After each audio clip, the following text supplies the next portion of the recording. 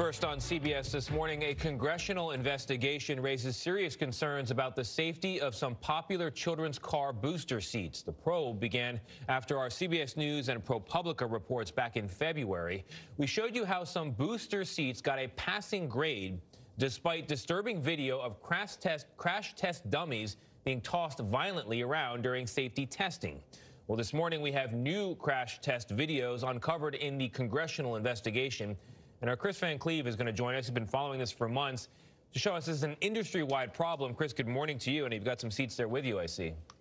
Well, good morning. You know, these booster seats say things like side impact tested, and we're going to show you those tests, but it's important to know the companies decide what qualifies as passing. Now, booster seats raise a child up so the adult seatbelt in the back seat falls in the right place. All of these meet or exceed federal standards, but this one says it's for kids 40 and up.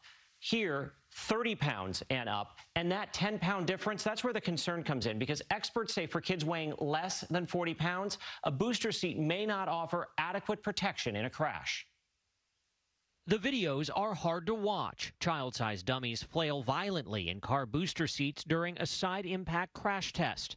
In each case, even here in this Graco video where the dummy's head escapes the seat and strikes the side, the booster seats all passed because there are no federal standards. Those tests are shoddy and meaningless. It was just simply appalling. Representatives Raja Krishnamurthy and Katie Porter launched a House Oversight Committee investigation involving 7 brands of car booster seats. Keep your kid in the harnessed car seat. Following our CBS News ProPublica reports in February. I have to credit you folks with really shining a light on this issue. Their findings obtained by CBS News conclude booster seat makers endangered the lives of millions of American children and misled consumers about the safety of booster seats by failing to conduct appropriate side impact testing, deceiving consumers with false and misleading statements about their side impact testing protocols, and unsafely recommending that children under 40 pounds and as light as 30 pounds can use booster seats. The report also calls for the Federal Trade Commission and state attorneys general to launch consumer protection investigations. Parents are relying on companies to sell safe products, and they're relying on the federal government to regulate those products. And unfortunately, neither of those two things happened, and that is disgraceful. When the manufacturer's guidance is in fact a bunch of falsehoods and lies, kids' lives are being put at risk. Dr. Ben Hoffman is a lead author of car seat recommendations for the American Academy of Pediatrics. There's not a scenario in which I would ever want to see a child under 40 pounds in a booster seat. It's just not necessary. We asked Hoffman to review the test videos obtained during the House investigation. Would you have given any of the booster seats in those videos a passing grade? I can't imagine that I would give those a passing grade. The videos where the impact was on the far side, those were especially terrifying because there was so much movement of the head and neck of the dummy outside of the shell of the booster seat. Since at least 2002, the American Academy of Pediatrics has recommended kids be at least 40 pounds before transitioning to a booster seat. Canada has required it since 1987, but U.S. regulations still allow for kids weighing as little as 30 pounds to be in a booster. Do it again. Jillian Brown was a 37-pound 5-year-old when the car she was riding in was hit from the side on the way to school. First thing I did was look back to check on the girls. Brown was strapped into her Even Flow Big Kids booster seat. The crash left her internally decapitated, paralyzing her from the neck down. Now 9 years old, she's kept alive by a ventilator. I would never have bought that if I'd known. I would have left him in the front-facing 5-point harness for years. You know, you read it and you believe it.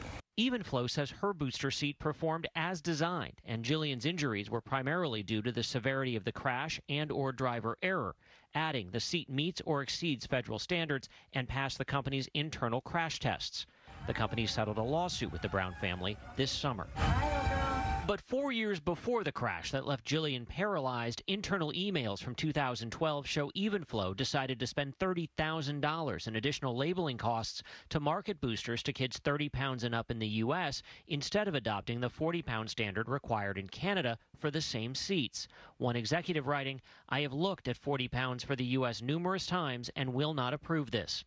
House investigators found several makers have adopted a 40-pound minimum, Even Flow and Graco, as recently as earlier this year. But Baby Trend and Kids Embrace continue to market their booster seats for children as little as 30 pounds. Chico's website now has a 40-pound minimum, but we were able to buy this booster Tuesday that says 30 pounds and up. As a parent, I am begging people to please not put children under 40 pounds in a booster seat. What we've seen from this investigation is terrifying and heartbreaking. The companies all declined to go on camera. So did their trade association, which says in a statement, a correctly used car seat is a child's best defense in a car crash, reducing the risk of injury by 45% compared with vehicle seatbelts alone, adding the industry supports stringent federal standards. Now, the report is also critical of the National Highway Traffic Safety Administration that would set those standards, because despite being directed by Congress 20 years ago to create a side impact crash test standard for car seats, the agency hasn't done it. NHTSA says the process is, quote, highly complex, and those standards are coming soon. So parents, what do you do? Experts say that for kids in that 30-pound range, they're safest staying in a car seat like this that has the 5-point harness until they grow out of it. That's going to be at least 40 pounds. Some go up to 65 pounds. In fact, if you look on the side here, this one even says 40 to 100 pounds to the booster and at least 4 years old. Then make the transition to a booster seat.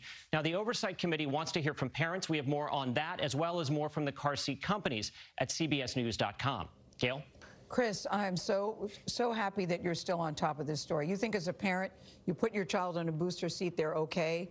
Clearly, that is not always the case, depending on their weight. Such important information, and we'll put it on our website for people that couldn't take it all in that one setting. Very important information you just gave us again this morning. Thank you, Kris Van Cleave.